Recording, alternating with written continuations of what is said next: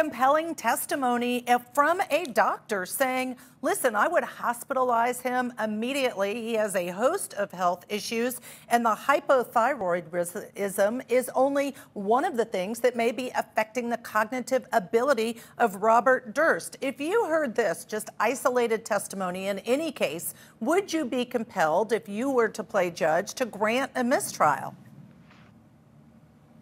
Well, if you had hope of getting the trial back on track after the treatment, then maybe that's something that you consider. But of course, we know that there's a lot more at stake here because this trial has been going on for months.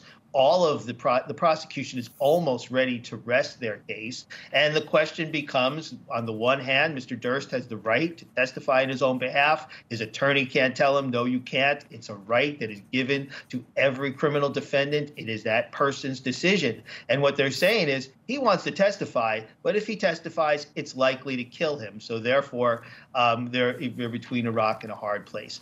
I think the judge considers it carefully. I think the judge words his ruling carefully. And I think the judge denies the motion for the mistrial because we've waited so long to have justice in this case. It does, whatever that ends up being, but there's good evidence to say that this man is a murderer and he should not get off of being able to at least face his right to a jury trial merely because of his health condition. And, there have been plenty of allegations that he is playing this up and that he is making it appear worse than it is.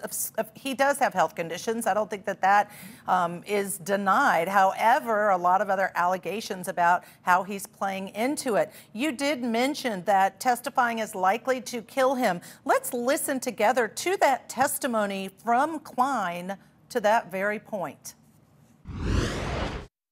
Can you give us some examples from the medical records of cognitive deficit? Yes.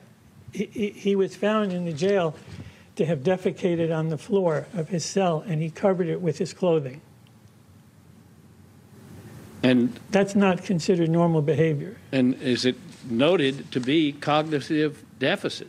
That would be noted to be a cognitive deficit. They had a psychiatrist come and examine him. Now, let me just ask some is that the only one? No, there's other examples as well. Yes. Could he die by testifying? Yes. Will testifying risk further deterioration of his health, at least? Unequivocally, it's very stressful. All right, James, I have not covered any trials, and I'm not familiar with any cases in which the argument has been made if he has to testify, it's going to kill him. So, A, I think it's unique. And B, is this motion premature? Because it's not time for him to testify yet. The prosecution is not yet rested, although we expect that they might soon. So is this motion premature would be the second question I would ask. Well, in answer to the second question, they have the right to make the motion whenever they want to, and the judge has indicated they're going to decide on Monday.